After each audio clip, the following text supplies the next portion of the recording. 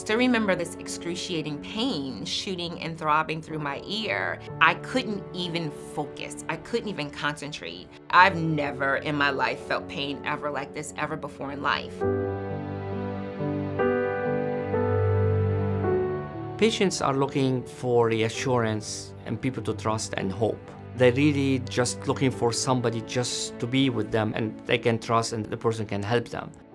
When I first found out about the diagnosis, I was completely devastated. Who wants to hear that they have a tumor inside their body?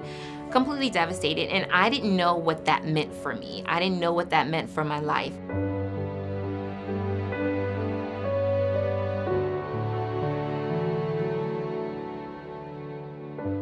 Bernadine made her way to New York Pioneer and specifically to see me since she was seeking expertise in the Glomus surgery. And at New York Pioneer of Mount Sinai, this is an area for expertise for us.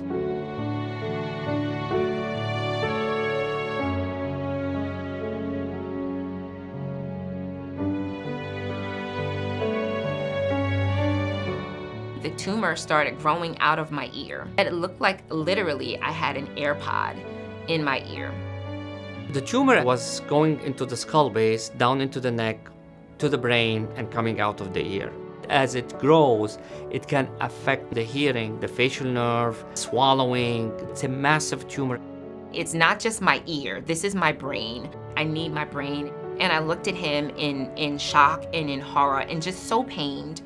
She has her dreams that she want to work with her PhD, she want to work with her research, and she want to do public speaking. This could be an end of her dream. I could see that in her eye, in her voice. He looked at me and said, "Do you want a hug?" And I just started crying, and I'm like, yes, I want a hug. I gave her a hug, tell her, listen, I want to do everything to make sure that I can help her to be a very tiny part of her dream.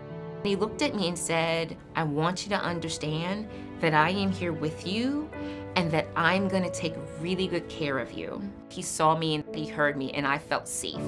And I knew I had the right doctor.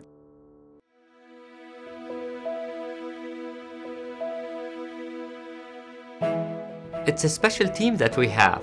We have all the experts in all these very rare skull-based tumors. We call it the A-team here, which included myself, Dr. Genden, the chairman of Otolaryngology, Dr. Bederson, the chairman of Neurosurgery, and Dr. Mocco, who is a world expert in interventional neurosurgery. And we come up with what's the best option for that specific patient. For someone who has such a large tumor like that, we want to prevent any significant neurologic damage. And although we wanted to deal with this as in rapid of a pace as we could, we also knew that there were several steps to take our time and be safe about it.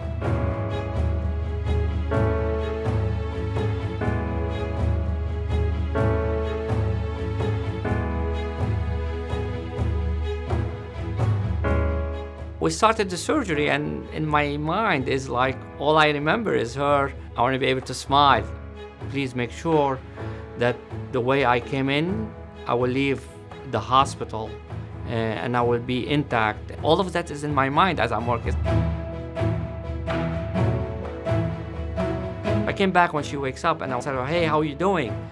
Great was her smile, and I could not be more happy. And it had the best medical team. I love you guys.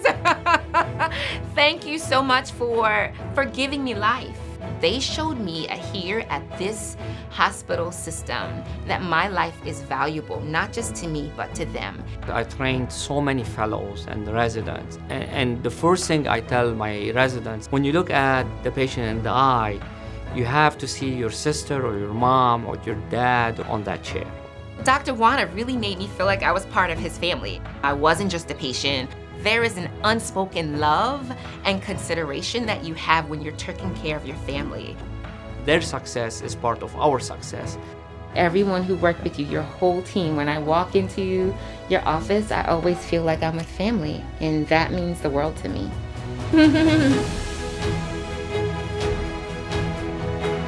Oftentimes when you go through life, you care about things that you probably really shouldn't care about. But now it's like, you know what, Bern? Life is a gift. You have the opportunity to do things you've never done before and to live in ways you've never lived. And so I truly am living loud, bright, bold, and bodacious. And I am determined to do all that it is that I need to do.